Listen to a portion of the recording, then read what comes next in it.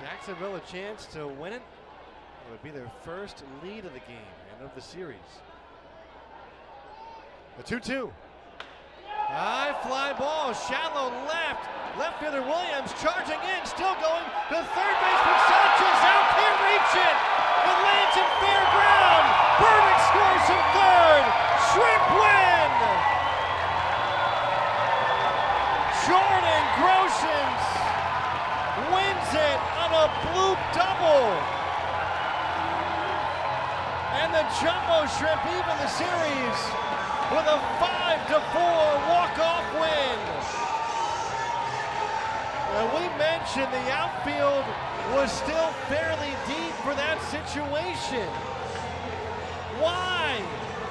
You've got to be able to throw somebody out on a potential fly ball. And a blooper like that, maybe it gets caught if Williams is playing more shallow. It was towards the line, it was a long run regardless, but the Jumbo Shrimp win it 5-4.